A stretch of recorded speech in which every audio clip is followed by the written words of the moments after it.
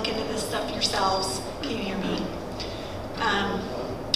But Barbara's right. I have been so involved with fighting for local education control for the last 6 years and doing so much research that my family's probably sick of hearing about it. I know my husband is. But I just can't stop because I'm just so concerned about the future of education and the future of this country for our children. And so I want to start out my talk today by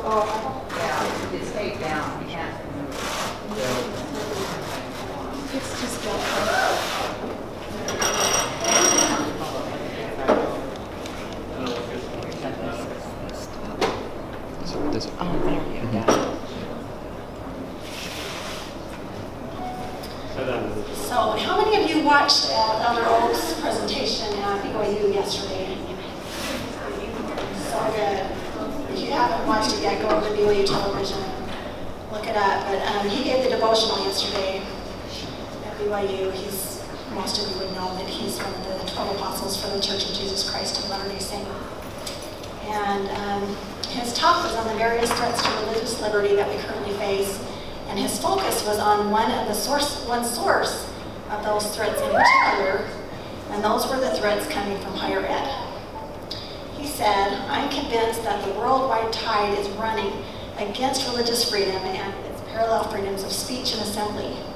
Faith in God and the pursuit of God-centered religion are declining worldwide." I think we can all say those are statements we would agree with. Then he pointed out that there is a culture of intellectual conformity and of silencing those in opposition, and that formal and informal punishment was happening against those who are out of political favor, and that these punishments weren't just coming from governments, but from private groups that are wielding power and pressure on citizens. My focus today is on digital learning and the harmful effects that it is and will be having on our children. It's my attempt today to help explain a little bit about how those wielding power over global education reforms and in America are using online learning from preschool to the workforce to silence debate and forms of religious freedom like freedom of speech and freedom of conscience. They're also using it to silence debate not just by shutting down debate, but to transform the way our children think about the world in order that the debate never occurs. So we have to ask ourselves, are our children going to grow up and be good little moral relativists? Or will they be able to hold their beliefs in God and at risk of losing things like their student loans, their employment opportunities, their reputations? So I have two questions I want to pose to you parents and grandparents as you contemplate my message today. The first question is, what are we willing to do to defend Christianity and to help our children defend Christianity and their very souls in these latter days? We are taught that we can't serve God and mammon. And the second question is, what other political issue is as important as what the next generation learns? Or if we lose our posterity's hearts and minds, how do we preserve any of our other religious and political freedoms going forward? I think I have another screenshot, yeah, so you'll have to look at Elder Oak's beautiful face for a minute. President Obama set out in 2008 to start replacing textbooks with online learning, and he created multiple federal and global initiatives to get it done. And I'm not going to go into all that today, but if you want any of the resources that I'm going to refer to today, I will share my email address with Barbara and have her send it out with the next newsletter or email that you send out. And you can please contact me and I'll send you any of this information. But at the last Eagle Forum conference, Gail was kind enough to let me come speak on these new curriculum initiatives and the data that this online learning can track. And suffice it to say that President Obama used a fourfold process for his fundamental transformation of America.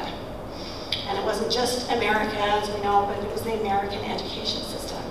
And globe's education system. And this is in cooperation with other world leaders and an elite group of technocratic reformers. So the fourfold strategy goes like this. Get control over what is taught and tested by taking control over educational assessments. Politicize learning by turning assessments into tests of psychological traits. Push states into adopting digital learning policies and expand state longitudinal data systems in order to control how districts implement each of the above. So digital learning, as it's being implemented globally and in America, is harming our children in 4 distinct ways. It's harming their minds, their spirits, their values, and their agency. I'm going to try to weave these thoughts through my presentation rather than go through them point by point. Anywhere, anytime, online learning is being sold to districts as a solution to help American children compete in the 21st century economy. Dr. Gary Thompson, who some of you are familiar with, he's a Utah child psychologist who's running for Utah State School Board. And he recently posted an AOL article online. And the title of the article was, Suicide, Now the Leading Cause of Death for Children in Utah. And so Dr. Thompson wrote, over 600 kids from the ages of 10 to 17 killed themselves in Utah last year. I believe we may now lead the nation. Not one member of the current Utah State Board of Education has ever brought up the potential correlations with this rise of suicide to these insane Common Core education reforms, especially our money-driven rush to please technology and computer vendors. That's a pretty powerful statement. Yeah. How does that relate to previous years? Good question. I haven't talked to him personally about it. I just saw his post. Then he posted this quote from the AOL article. It's been found through research that having more than 5 hours of screen time per day is associated with a much higher risk of depression and suicidality. And this was coming from Andrea Hood, a suicide prevention coordinator with the Utah Department of Health. And so Dr. Thompson in his Facebook post said, thank you, Bill Gates. And I agree with Dr. Thompson. I've spoken with some of Utah's conservative legislators who have passed recent bills supporting the move to digital learning, and for the most part, nobody's really discussing. Yeah.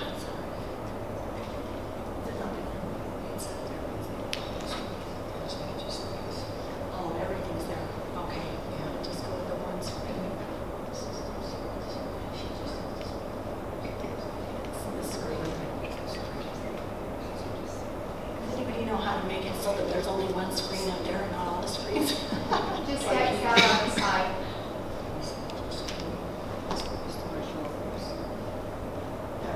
Did that do it? Yay! Yay, JaKell, see? That's amazing. First time in my life. So most of the legislators, conservative legislators, are not talking to anybody outside the technology companies. You know, parents concerned about screen time. You know, they're trying to limit it at home, but hey, if my child has to have a laptop at school, how can I limit their screen time effectively? Lean forward. Have you heard of this pink new drug out it's worse than heroin? Yeah, that's what the researchers are saying. Reported yesterday they were found dead that they used it. That we're using. That new pink. It's worse than heroin. Wow, I hadn't heard about that. So in a recent article, let's see if I can get to the next. This was in Psychology Today. It was entitled, Grade Matters. Too much screen time damages the brain. Technical difficulties.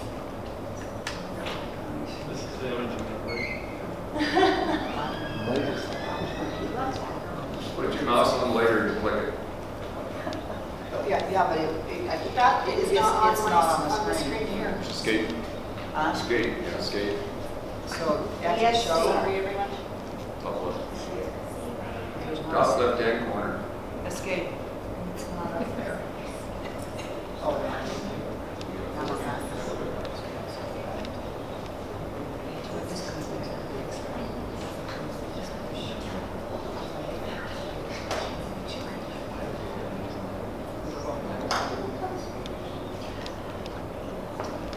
There we go.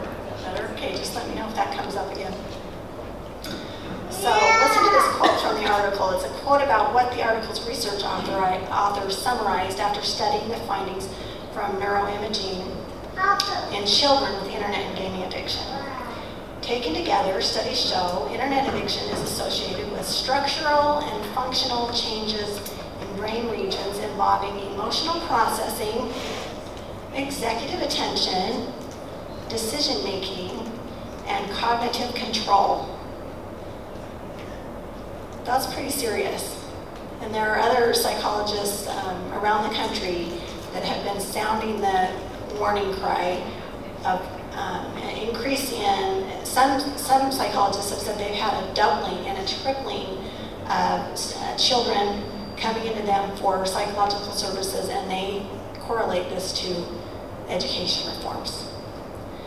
So if you go and you start reading some of the anti-family measures coming out of the UN, it's not hard to make the leap of why would so many global groups want our children learning online all the time.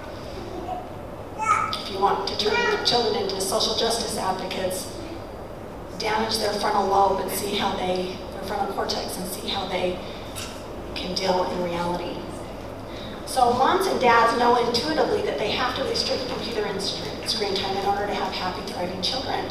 Yet those in power in both major political parties are selling schools down the online learning river.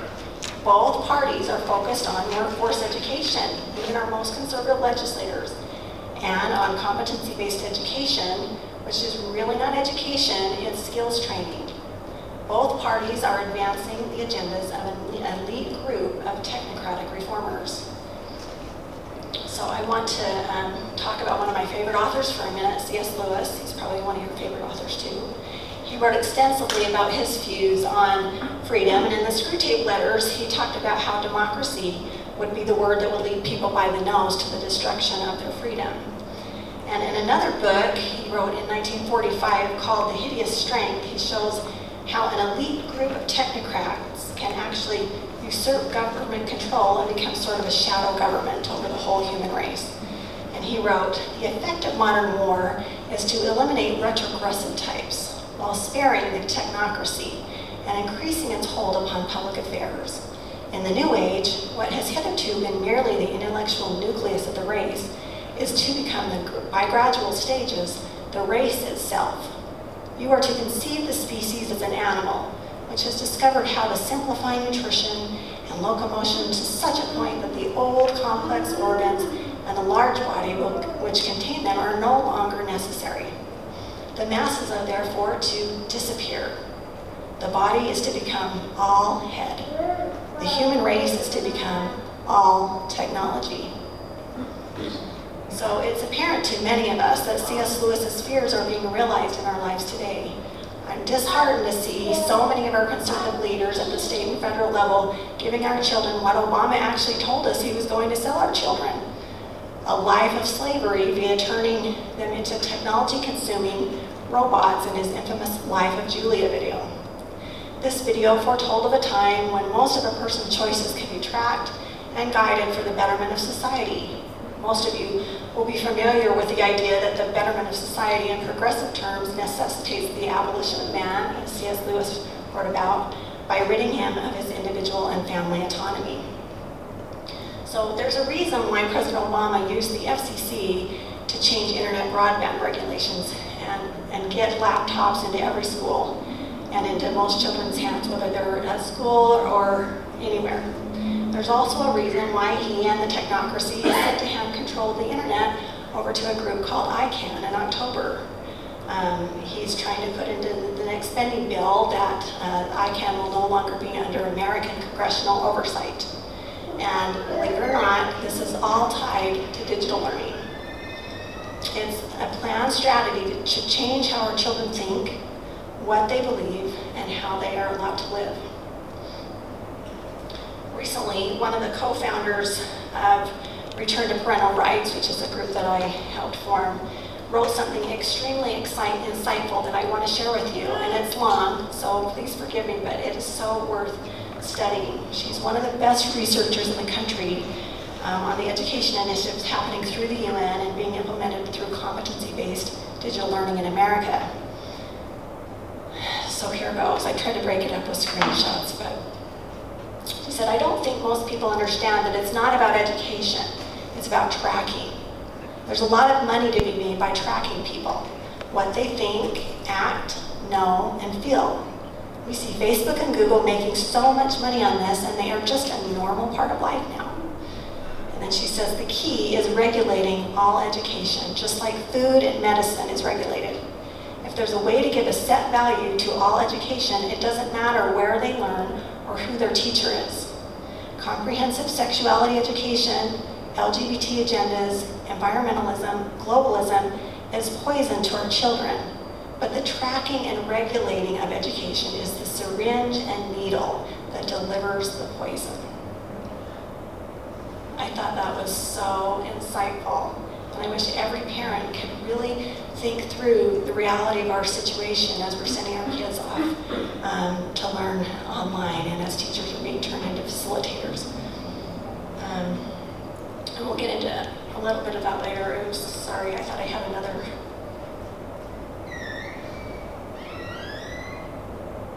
I might have to skip past some things.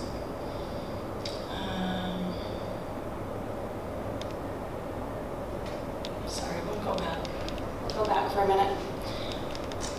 She goes on, venture capitalists are saying that this is the biggest thing since the invention of the internet. There's a lot of money to be made by basically changing the currency from the gold standard to the data standard.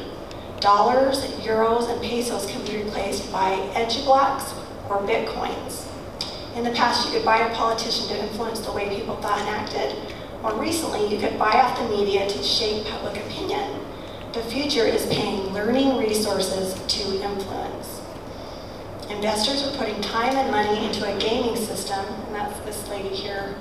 She's a futurist talking at a recent education conference about turning education into using gaming for education. So she says, Jenny says, investors are putting time and money into a gaming system that will make learning fun, portable, and stackable. UNESCO has been discussing ways to globalize different levels of education and certification for a while. And she shared a paper with a bunch of us that were doing some research. There's a group called Global Education Futures that's working with governments around the world. And they're estimating timelines based on developments that are already occurring in the marketplace and global governments. So this move to help turn people into currency, basically. And if you look down, if you read their packet on how they're going to change the future of education, I mean, the first cut, the cover, if you could see it there, but it almost looked like Dante's Inferno.